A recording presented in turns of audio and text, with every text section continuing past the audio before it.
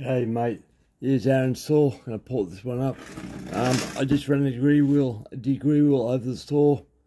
I didn't film it, but I was surprised. It's only got 69 degrees opening. When it starts opening, I thought it'd be more than 69. But then I started thinking, thinking can be a big problem when you start thinking too much. Now, go for this side. When the saw spins normal, piston goes up, and I'll go torch. There's a bit of light in the subject. Right, so when you spin the saw over normally, piston goes around, it's going down, comes back up. Now that piston opened here at 69 degrees. So that's when the suction starts. As the piston goes up, it starts sucking air and fuel in.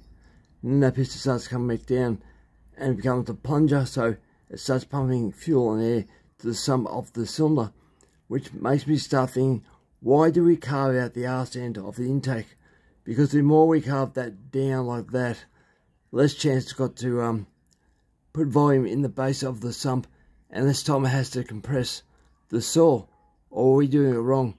So this will be a blind port, see how it goes, but I want to actually take more off the top as much as I can, so when it is open, it's got more time to, so when it comes to here, when it is open, it's got more time to suck, and it's got more time to compress the fuel and air in the sump, because the moment you go further down, the less time you spit back.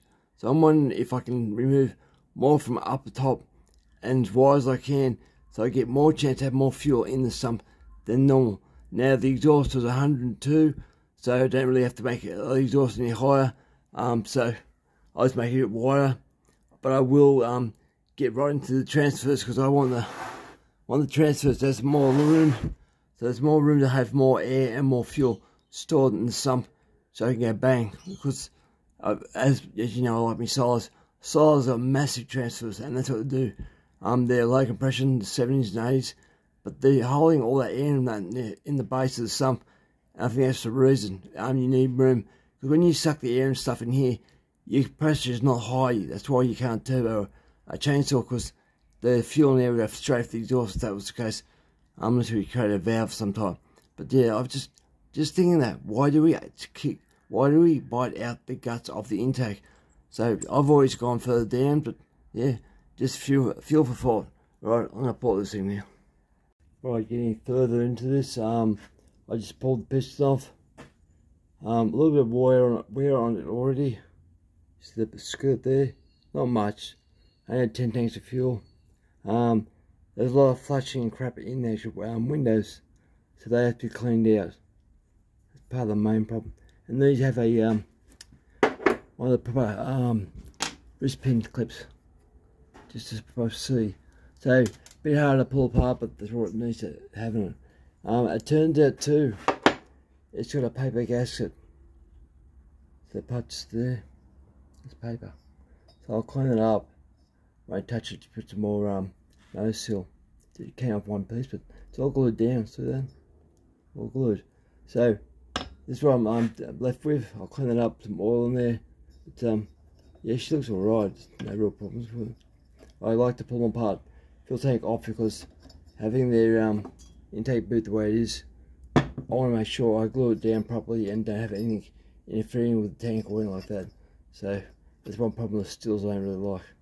Bit of crap down the cylinder. But I want the block in there. Pull that out too. Alright, I'll port this thing now. But the eyes have a look. The exhaust is still a lot of cross hatching. Not much of exhaust, pretty grotty looking thing. Not much at all. Make that a little bit wider. Transfers. Oh, they go a bit wider. Not much more. The uppers are alright. Intake, I just square off the arse. So, say half a ring down on that. Square it off, and they'll probably get about 76 degrees intake, I'd say. But I'm looking for about 74, 75, something like that. That's what I'd like. That's the other one there. So I'm going to take that lower transfer there on the right hand side towards the exhaust. That one there towards the exhaust on the left hand side. I want the air to flow back into the upper transfers back towards the carby. You see we've done a squish test. So I can't take that gasket off, otherwise it'd be 5 thou squish, I think, because it said the way with this piston gasket here, it said 25 thou squish. So if I remove that, I'm in trouble with squish. So it's pretty tight now. Alright, to the porting. Okay, the end result. So there's the intake. Made it a bit deeper, not much. Just a little bit close to it. Close to it. It's not much different. That's the original scratches there. So just a bit more. But straight at the bottom, there's a bottom transfer. The exhaust I've changed a bit. There's the bottom one. I cleaned up so it's got more air. Get right down the guts. The exhaust, all I did with that was actually make it a bit higher on the top, so just to make it so the ring could go in and out the piston without getting caught. Yeah, it looks good, mate. I'll put the saw back together. Forgot to show the piston. Piston windows have been opened up just a bit so I can breathe a bit more. They were a lot restricted before and a lot of flashing, a lot of crap. But now I can breathe, clean up the stuff inside, so it'll work really good now, more airflow. This is not heavily poured, it's just a mild port, but it'll work good. Alright, that's it. So I've got her back together. I just put a time wheel on it. It was 102 on the exhaust, now it's 100. Transfers the same, 125. The intake was 69, now it's 72. Squish is 0.025, so it's just the same. Used the same base gasket.